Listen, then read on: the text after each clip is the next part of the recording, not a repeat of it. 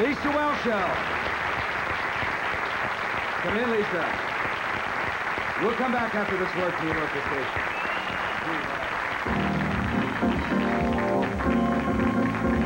Popular show, isn't it? Boy, it just keeps getting renewed. I know. But prior to your success on Facts of Life, though, you were on other shows. Yes, nothing, that nobody would remember me from except maybe a few of the younger people. I was on the new Mickey Mouse Club. M-I-C-K-E. Oh, you're on the new one. The new one. Well, that did pretty well. That went about a year or two. About a year and a half. What'd you do on that? Oh, we sang, we danced, and we did little skits and introduced cartoons. Did you have a special talent, that you did? Well, we all did pretty much the same thing.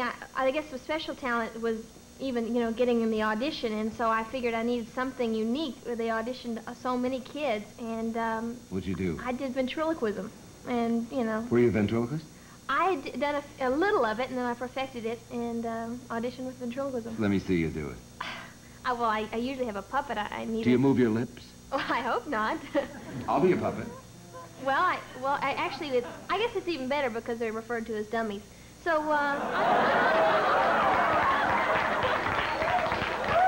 I'm on the Grammy voting committee. Okay, I'm not gonna sit on your lap. I'll break your legs. Tell you what, when I usually have a string, so I'll just pull your hair, and you can open your mouth. Okay. Hi there, how you doing? My name is Merv Griffin. That's good.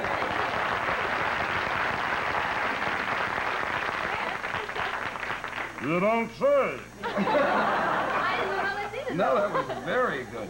I'm talking about when you did it. You a little southern accent in there, though, Lisa. Oh, no, it shows. Just every so often, I hear a little... It's not supposed to. At least it doesn't on Blair, I hope. No. But Where's that from from? Fort Worth, Texas. Oh, you're Fort Worth. Good. Yeah. But when I get on the show, for some reason, when I get into the character, my voice lowers and gets rid of the accent. But when you're Lisa... It just goes right it out. pops now. What are your career goals?